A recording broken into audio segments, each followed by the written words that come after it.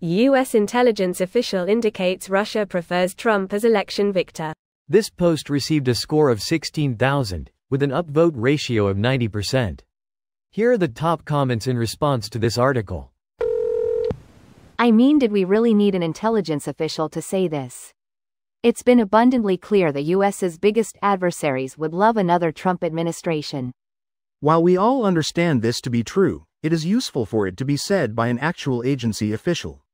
You and I aren't really in a position to know anything about Russian internal affairs except through fourth-hand sources, gut feelings, intuition, and extrapolations from behavior.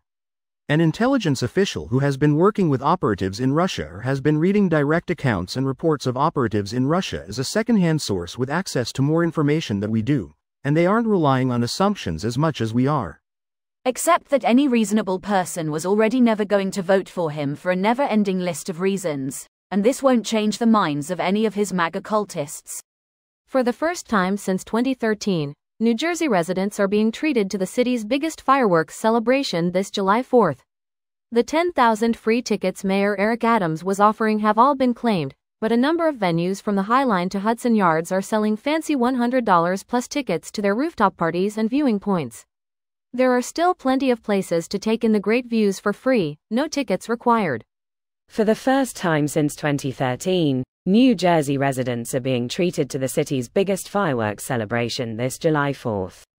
The 10,000 free tickets Mayor Eric Adams was offering have all been claimed, but a number of venues from the High Line to Hudson Yards are selling fancy $100 plus tickets to their rooftop parties and viewing points.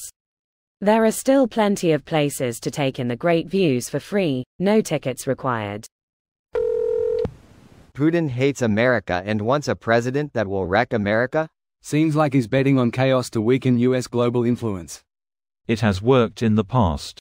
It is currently working. Seriously, people keep thinking it's some hypothetical. It's happening now. Nations hostile to the US are emboldened and allies of the US are scrambling to build up military infrastructure because the US has become vulnerable and unreliable. We are in the midst of a major shift in the global balance of power. US soft power is already going down the drain. It's happening currently, right now. Color me surprised. Right, who could have seen that coming? A twist no one saw coming, except everyone. During the debate, Trump insinuated twice that he and Putin had already spoken and worked out a plan for dividing Ukraine if he is elected. He stood there and said it out loud. This video was automatically created by Reddit to Speech. The article and comments in this video were selected from Reddit according to their upvotes, and any paraphrasing was performed by smmry.com, without any human intervention.